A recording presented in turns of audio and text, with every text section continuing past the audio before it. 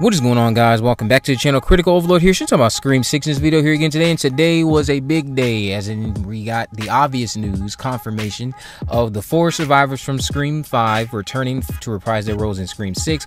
You have Melissa Barrera back, Jasmin Brown, Mason Gooding, and Jenna Ortega. Despite many people thinking that they wouldn't be able to make it back, specifically Jasmin and Jenna, it's nice to know that they will indeed be able to fit Scream 6 into their hectic schedules, and we'll get to see how they are operating with their characters in Scream 6 to see more of Mindy and Tara. And there was a press release that got sent out, gave us a little bit more details. It gave us some first official plot details about the movie. It says that the Scream family reunites once again with the same actors that I already mentioned. Confirmed to return in the next installment of the Spyglass Media and Paramount Pictures Scream franchise, the Scream saga continues with the 4 survivors of the Ghostface killings as they leave Woodsboro behind and start a fresh chapter. So there you have it. You already now know that Scream 6 is looking to head outside of Woodsboro. It's actually confirmed. It's not actually confirming that we are correct in the statement or sentiment that it's going to be taking place at college, but again, going off of this now being out there officially and knowing where the production office is located across from and knowing the history of the place it's located across from, it seems like we're going back to college. It seems like McGill University will indeed be where we are going to be based at, primarily in Scream 6. And there's a strong chance that we'll get a lot of great establishing shots this time around, as opposed with Scream 5. I think there's a lot of different things visually that'll be able to capture your eye a lot better as opposed to Scream 5, given the fact that, again, with things starting to go back to what, again, they're calling normal, the filmmaking aspect of this movie might come out with a better result on a aesthetic level as opposed to Scream 5. The overall cinematography, I just feel like has a chance to be much better here as opposed to what we got in Scream 5. But nice to know that they're all back. Not that this was shocking, of course, but it's starting to trickle in. You're starting to get those official news announcements. And I know I've seen those cast rumors. The big thing, I've already talked about it. The person who I got that video I made with all the rumored plot details, they're saying that Friday the 13th is going to be a huge day. Bloody Disgusting is the one that has the exclusive report on it, apparently. We will see how true that is come Friday the 13th. A lot of things are going on Friday the 13th, hopefully. Some new music coming out if you're a Kendrick Lamar fan. Maybe you'll get a Scream 6 cast announcement. I think something else is on Friday. Evil Dead, the game's coming. There's so many exciting things to look forward to potentially with Scream or on Friday the 13th this week.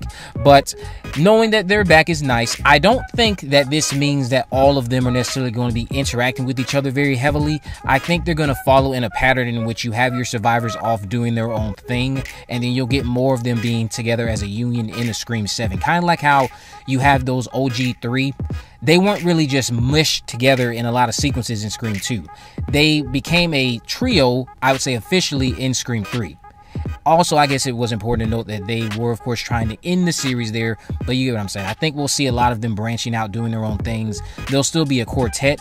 I do think they have a chance here to kind of explore a surviving quartet. Maybe they don't kill any of these 4, because I know a lot of people are already going in thinking, well, yeah, one of them is going to die. I think it will be much better, probably, and much more shocking if you actually leave them all alive and save someone to die in Scream 7, if you get that far anyway.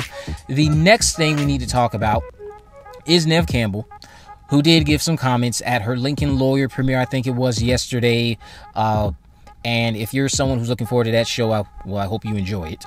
And if you're needing a Neve Cambell fix, of course. But she made some statements about her upcoming participation, or lack thereof, in Scream 6. And she stated that she is not attached to the project just yet. She said, "I don't know if I am," she admits, adding that she can't get into it.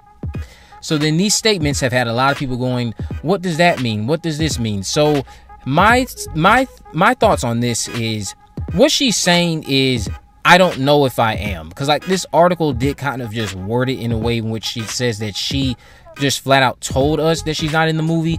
I don't think she's doing that as much as she is telling us that something's coming and she can't speak on it. Given that, again, look what happened today. None of these people actually flat out told us that they were in the movie. Mason, again, from the video I did, he was kind of like the only one to kind of seemingly confirm it without saying, hey, yeah, I'm in it. There's going to be an announcement for Neve as well. I think, when it's time for that to be announced. Courtney, I guess you could say, slipped up a couple weeks ago when she said that she got the script and kind of just made it clear that there's a role for her in the movie. Doesn't mean she's necessarily signed on, but a lot of outlets ran with it too. And it's the way that she was just talking with the in the podcast that made it seem like, oh yeah, Courtney Cox is back as well. She got the script and she's reading it, or she hadn't read it yet, but you know. So Neve, I don't think, is just flat out saying I'm not going to be in it. And when she says she's not going to get into it, I don't think she's talking about the script. Oh, I can't get into what they wrote. As much as she is saying she can't talk about this right now, because given how everything seems to be right now, you know, we haven't had any leaked audition tapes, no leaked character names, none of that stuff. Most we've gotten, I guess, so far might be a leaked cast list, and it seems like there's very much so more of a signed non-disclosure agreement going on with this movie. Much more strict, I guess, and that would also tie into why Neve is very tight-lipped about this right now. She did say, apparently, at a convention, again, shout out to you, Craving Something Scary, you said someone was at a convention, they asked her if she was gonna be in it, she said, we'll see. So, you know, she's just continuing to do her, I'll call, Andrew Garfield thing when it comes to being asked about these Scream movies. Do I think she's in it? Yes, I do. Do I really care if she returns or not? Not in the instance that I don't want to see her in it.